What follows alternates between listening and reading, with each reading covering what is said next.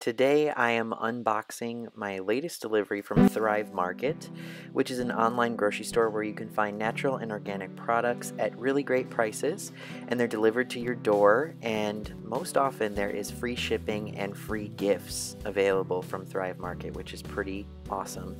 You can also shop by your values like gluten-free, paleo, vegan, and they have a lot of ingredients that you can't find anywhere else. So here's what I got. I got these Go Raw Ginger Snap cookies. I wanted to give those a try. I'm trying to eat a little more plant-based in the new year. And over the holiday, I had some vegan cupcakes, and they were chocolate chip cupcakes, and I want to recreate those. So I got these Enjoy Life chocolate chips, which are soy-free and pretty basic ingredients. I also picked up some coconut sugar. This is the Thrive Market brand. Thrive actually carries a lot of their own brands. And one thing you'll notice about this box is the packaging is pretty good. I was impressed with all these things on the top and how the packaging was.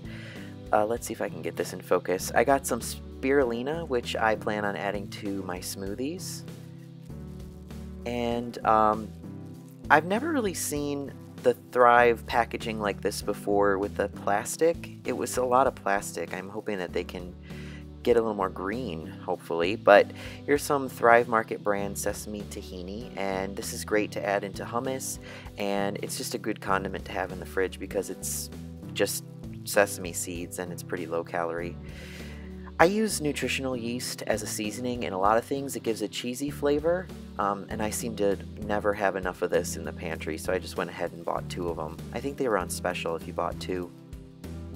This is a great replacement for soy sauce. It's the Bragg Liquid Aminos, same company that makes the nutritional yeast that I like. So that's a good one to keep in the fridge as well. And of course, a pantry staple, some really good organic maple syrup. You can use that as a sweetener replacement for sugar, and I just like to have it on hand. Organic ketchup. I don't know if you guys ever look at the ingredients of regular ketchup, but the organic ketchup has a lot better ingredients, and honestly, in my opinion, I think it tastes better. So I also picked up a couple of pastas. These are made from quinoa, and I got the elbow shape and also this fun shape. It's called garden pagodas. So I'll definitely be trying those out. I've had quinoa pasta before. I've also had this brown rice pasta before. It's actually pretty tasty and the texture is good. It just takes a little longer to cook. This is really interesting. It's barbecue jackfruit, so it's like a meat replacement with a barbecue sauce on it. I'm gonna try to make some barbecue sandwiches with that, see if I like it or not. So this is what Thrive does for their glass jars and a little more fragile items. They use this crushed packaging, and wow, this is a lot of packaging for a tiny little thing. This is my green matcha tea. It's organic matcha. Honestly, this was a little on the pricier side. I'm sure I might have been able to find a better deal somewhere on that one. I'm not sure though. I'd have to do some research.